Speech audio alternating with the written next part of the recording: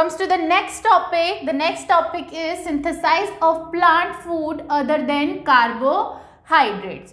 Now, plants synthesize carbohydrates through the process of photosynthesis, and the carbohydrates are made of carbon, hydrogen and oxygen. These are used to synthesize other components of food such as proteins and fats.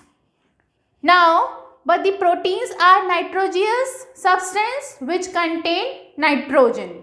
So, the proteins are having some components of the nitrogen. Now, where does this component nitrogen comes? Now, where does this component nitrogen comes?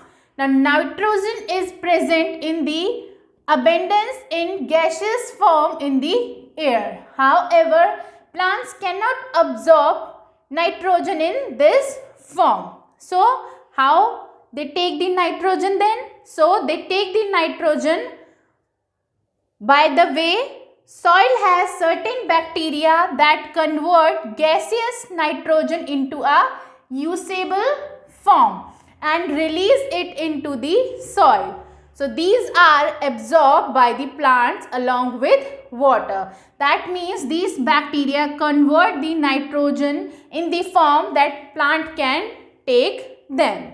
So, in this way, the plants fulfill their requirement of nitrogen along with the other constituents. So, this is the topic, synthesis of plant food other than carbohydrates.